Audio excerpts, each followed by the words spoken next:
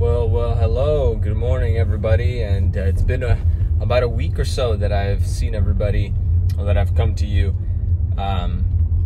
with our Holy Spirit series that we started.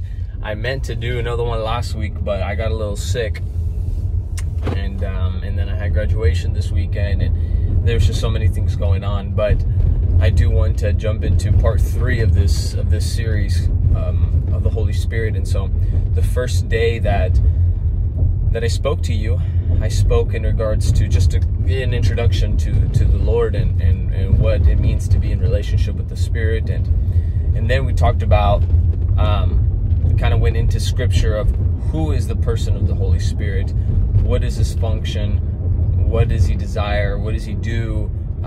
He leads us to Jesus. He ministers to us. He reminds us of the things that Jesus has spoken.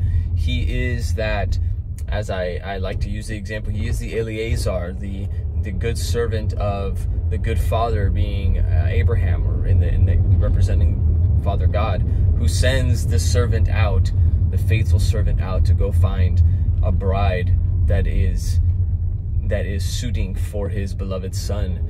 And we are that bride. Jesus is the son, Isaac. And so he gets us ready on the way. When he finds us and he leads us back to the Son, he gets us ready. And so the Holy Spirit gets us ready for our encounter, our glorious encounter with Jesus throughout one day. And so throughout this life, since when we said yes to the Lord, it was when Rebecca said yes to that servant, that she would marry Isaac. And on the journey back, that's our life right now, is that journey back. And we are on our way to encounter our beloved bridegroom. And so that's exactly what the Holy Spirit does. He gets us ready. He gets us ready. He prepares us for our encounter. And so the question is, now how can we fellowship with him? Paul says in Corinthians, the love of the Father, and I can't remember off the top of my head, I think it's the grace of the Father, the love of the love of the Father, the grace of the Son, and the fellowship of the Holy Spirit be with you. And so what does it mean to fellowship with the Holy Spirit? That literally just means spend time with, commune with, abide in the Spirit. And how can we do this? It's very simple. The same exact way. If you're a married person, or even if you're in just a regular relationship with anybody, how do you cultivate that relationship? Time. Time is how you cultivate. Quality time is how you cultivate that relationship.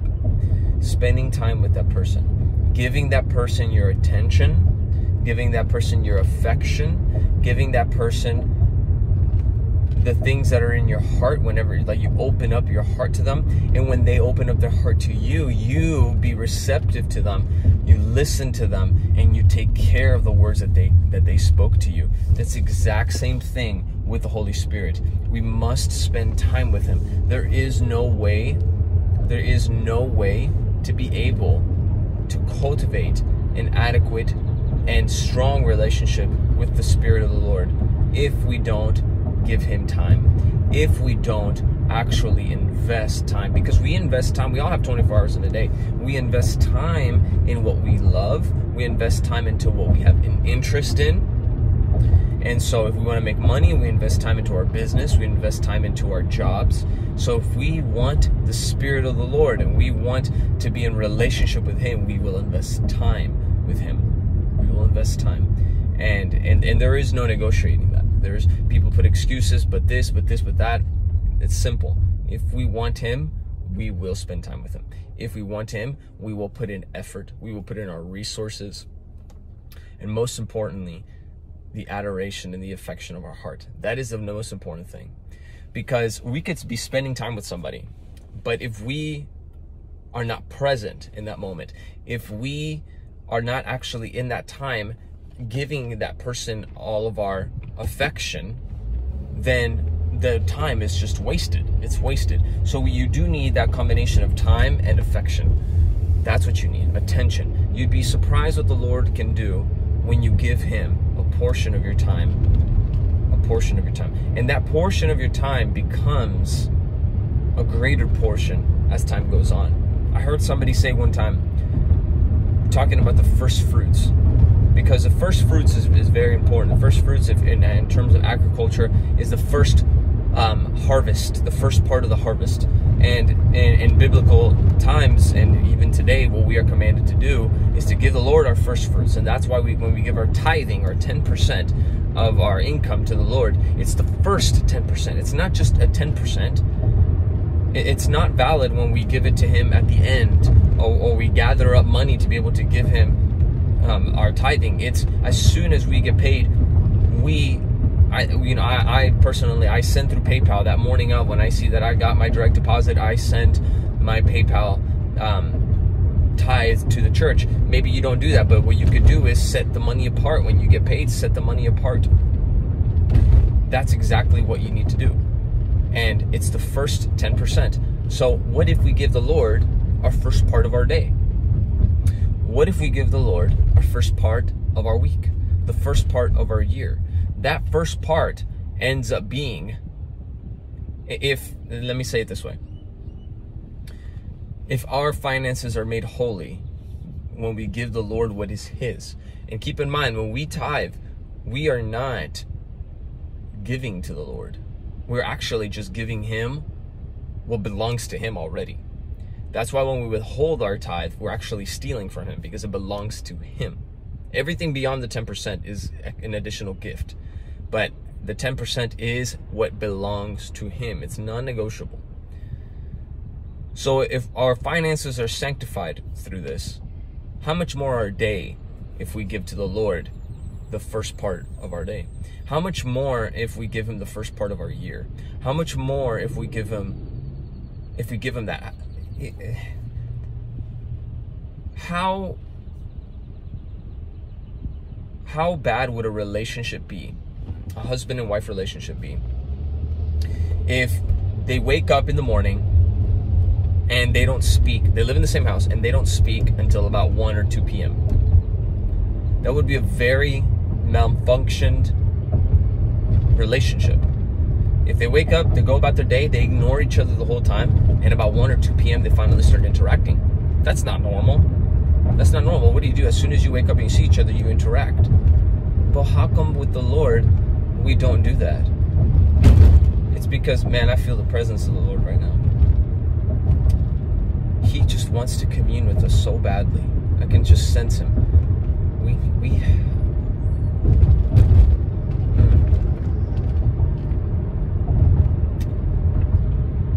He wants to commune with us and fellowship with us.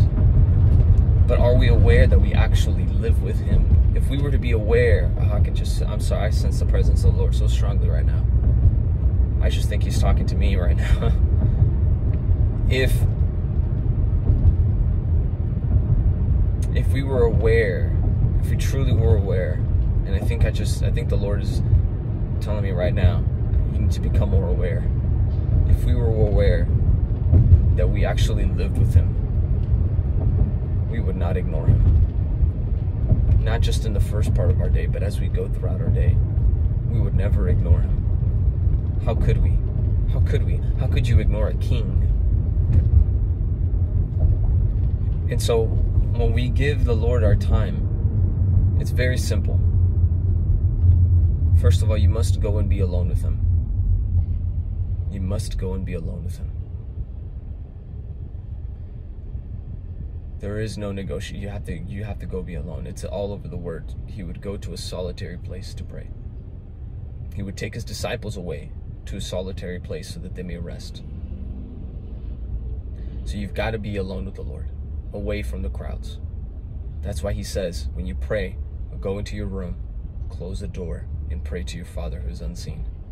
That gives a context, an idea of being alone, being away from the noise, being away from the things of life that are distracting us. And second of all, once we're there, go in, be alone with the Lord. If you hear music, sorry, I'm in the streets right now and people are playing music on their cars. Be with the Lord, open up your Bible, and just start reading. What to read? Who cares? Just read. It's all bread. It's all heavenly bread. It's all manna from heaven. Just start reading. Just start reading. And when you sense the presence of the Lord coming on you, just stop. Just stop. Play some worship. whatever moves your soul. Some music moves people's souls more than others, other kind of music. Okay, if you know me personally, you know what kind of music moves my soul in worship. It's just instrumental worship. You know, but sometimes the Lord says, no, I want you to play this. So you just let the Spirit guide you. And when you sense Him coming, just stop it all. Just stop. Just stop singing. When you feel Him come on you, stop reading. The Word, the music, it's fulfilled its purpose. Its purpose was to lead you to the King. And now you're encountering Him.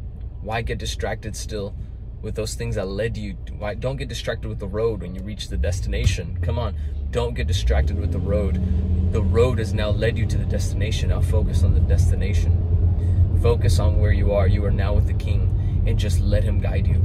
After that, after you're there, I have no further instructions for you. Just the only thing I would say is eliminate distractions and give Him all your attention. Because now you're on a date with Him. Now you're on a date with Him. Now you're in a place where He is going to speak to you. You're in a place where He is going to minister unto you. He is going to love you. You're on a date with Him, and He's got it all set up for you. You just have to sit back and relax and let Him love you. Guys, I can just, Jesus is here right now on this video right now. I can sense Him so badly. Thank you, Lord. I kind of want to leave you and just go be with Him, but let me just say this. He wants to fellowship with us so badly. How could it be that the King of Kings and the Lord of Lords would want to fellowship with you and me? Who are we? David says, who am I and what is my house?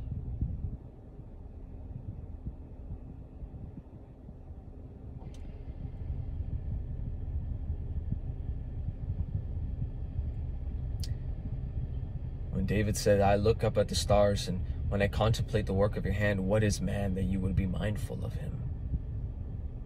What is man that you would be mindful of him? Who are we that Jesus would just think about us?